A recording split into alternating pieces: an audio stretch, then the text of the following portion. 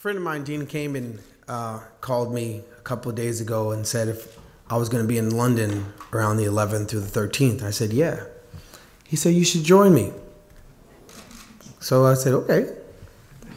And this world thinks about the third world and developing countries. Meanwhile, people in the ghetto are not developed. And if they were to dare to live in a third world country, they would collapse.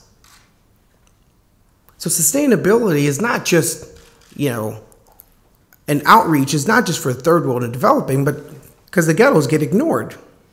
So I watched this movie called Waiting for Superman. I'm like, wow, that's really sad. But what the sad thing is the title, not what's happening. It's the fact that they're waiting for Superman and not the Royal Academy and NAE and engineers and scientists and engineers and mathematicians. They're waiting for this fictitious character with tights and a cape. So it's like, wow, am I supposed to be Superman? Because my mom went to that school. I met a lot of super people. Maybe Dean Kamen could bring his first program and I could do what I can to inspire kids to want to become scientists, engineers, mathematicians, and technicians. Well, in America, and even in England, it's riddled with ghettos and underserved communities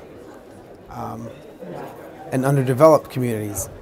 So when I hear the word underserved and underdeveloped, the first thing I think of are the servers and the developers. Like, who are these people to allow certain communities to be underserved and underdeveloped? And because of that, the arts and sports have become, the escape for people to leave the ghetto. But in the future, it isn't about leaving the ghetto. It's about changing the ghetto so they're not ghettos anymore. And the way to change ghettos so they're not ghettos anymore is to turn these kids into scientists, technicians, engineers, and mathematicians. These kids need to invent what the next theaters will be, the next platform. Yeah, we have the internet, but what's the next? What's the mesh? I would like it to happen from some ghetto. Some kid from Brixton or East London or East LA or Fifth Ward or Brooklyn or South Bronx. I would like it to come from Compton or Watts. So let's acknowledge that and add these folks as a part of the conversation. Great. Thanks.